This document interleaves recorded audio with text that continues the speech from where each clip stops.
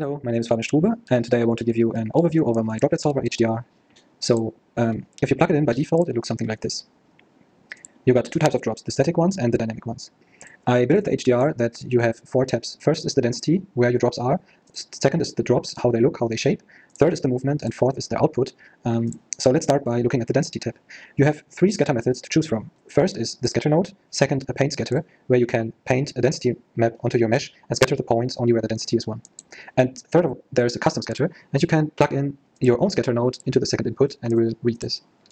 So let's choose scatter for now. You can choose the number of drops, and also say you want to add drops per frame. Let's put this to 5 and see what happens. You can see that it's adding points onto the mesh. This is, for example, great if you have a rain setup and there are more drops coming onto it. There's also a dynamic ratio. Like I said, the droplets have two states, a static state and a dynamic state. If it's set to 0.1, which means 10% of the drops are dynamic. If I set it to 0.5, means 50% of the drops will be dynamic. The last one is a global seed. Let's go to the drops tab and, for example, adjust the shape of the drop. So, which is quite important for how it's shading is the height. You can set the height of the drops, and also a minimum size and a maximum size. Then there is the trail length. If you play it, you can see that this trail is really long. You can just lower the value here, and it's getting shorter. So then you maybe want to shape the trail the way you like it, and this is where this ramp comes in. So if you can see that this should be the trail, and you can shape it the way you like.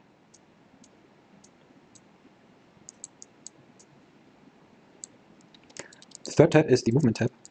Here you can set the speed of the droplets. Let's put this to 0.2, which make them slower.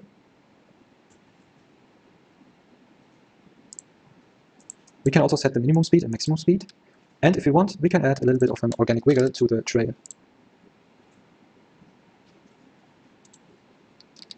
Then, if we don't want them to go down in the y-axis very straight, we can add a little jitter to make them move around a bit more and make them feel a bit more natural.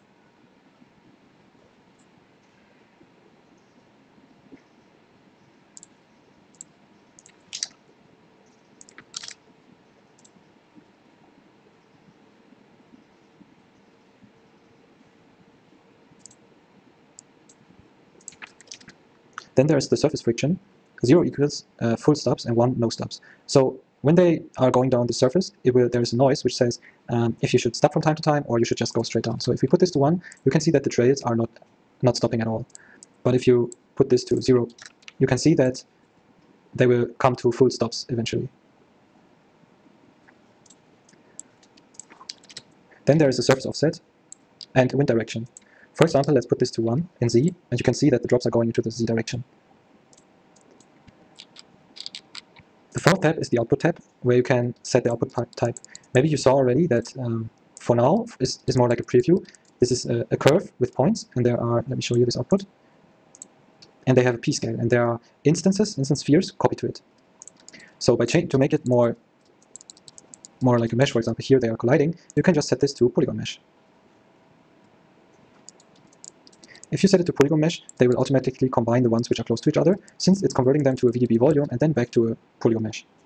To make it a little bit more dynamic and not these round shapes, you can also add a world noise onto your polygon mesh. I will recommend you to just set up everything up with the instance spheres, since it's way faster, and then if you are satisfied with the result, just switch it to polygon mesh. Let's talk about merging.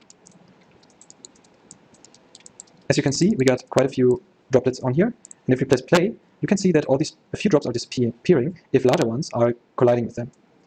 How this works is, each frame, they're checking for a specific distance. The distance is the p-scale of the drop, and searching for a point in this radius. If they find a point, they will check whether this point or this point is bigger, and then it will merge them. It doesn't always work perfectly, but it works perfect enough for a car window from a distance, and you want to create these smear effects. So I just want to mention that this is not a dynamic setup with flips or anything. This is a procedural setup meant to work fast and iterate fast. And I think it works for most cases. And I added quite a few options just to make it as organic and natural as possible. But from here on, if you want to have a close-up, for example, you should maybe go for a flip method or something like this. But I think for most cases this should work and give you a quite okay result. So let's talk about the outputs for a second. You have three outputs: the droplets, the points, and the wet map. The wet map looks something like this. You can use this later in shading for example, a coating or the roughness map. Yeah, I think that's it. Hope you enjoyed. It's now available on Gumroad. Goodbye.